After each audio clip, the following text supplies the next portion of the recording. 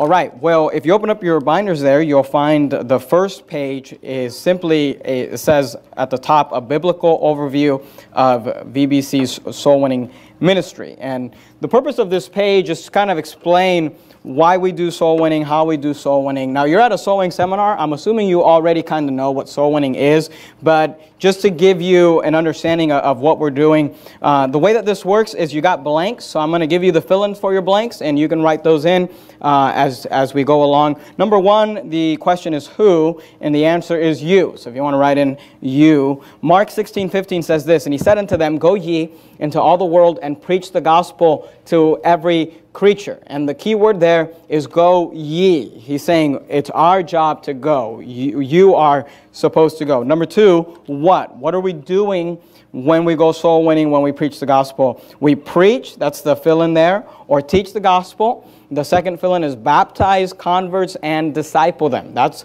our goal. That's our agenda. That's what we're doing. We preach or teach the gospel, baptize converts, and disciple them. Mark 16:15 says, and he said unto them, Go ye into all the world and preach the gospel to every creature. Matthew 28:19 says, Go ye therefore and teach all nations, baptizing them in the name of the Father and of the Son and of the Holy Ghost, teaching them to observe all things whatsoever I have commanded you. And lo, I am with you always, even unto the end of the world. Amen. So, who is you? What? Preach or teach the gospel, baptize converts, and disciple them. Number three, when?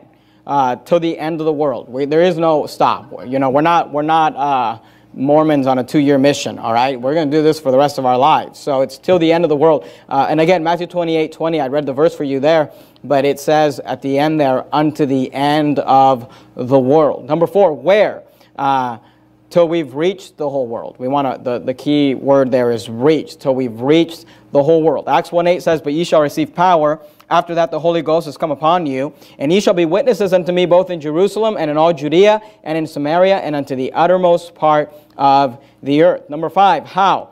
2 by 2 from house to house. 2 by 2 from house to house. And this is important for you to understand. A lot of times when we say we go out soul winning and we go into the community and we go out in groups of 2, and we knock on doors, and we canvass an area or whatever. Sometimes people say like, oh, did you get that from the Mormons? Or did you get that from the Jehovah's Witnesses? No, we actually got that from the Word of God. In Mark chapter number 6 and verse 7, the Bible says this, And he, talking about Jesus, called unto him the 12. Now he began with his original 12 apostles there, and began to send them forth, notice, by 2 and 2, and gave them power over unclean spirits. So Jesus sent out his disciples, the Bible says, by 2 and 2. In Luke chapter number 10 and verse 1, the Bible says this, After these things the Lord appointed other 70 also. So he started off with 12 soul winners. Now his church has grown. He's got 70 soul winners, so that's great. And he sent them 2 and 2 before his face into every city and place whither he himself would come. So we see that the pattern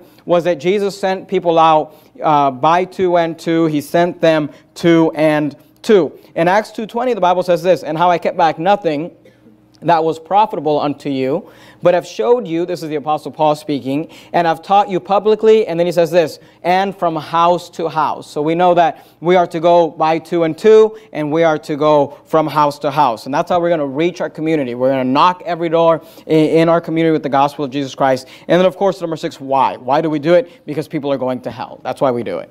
Because if people do not receive Christ as their Savior, they will spend eternity in hell. Luke 16:23 says, And in hell he lift up his eyes, being in torments, and seeth Abraham afar off, and Lazarus in his bosom. 2 Corinthians 4:3 says, But if our gospel be hid, it is hid to them that are lost. If you're saved this morning, you've got the gospel, you've got salvation. But if you hide that gospel, you are hiding it from the people who need it the most, which are the lost.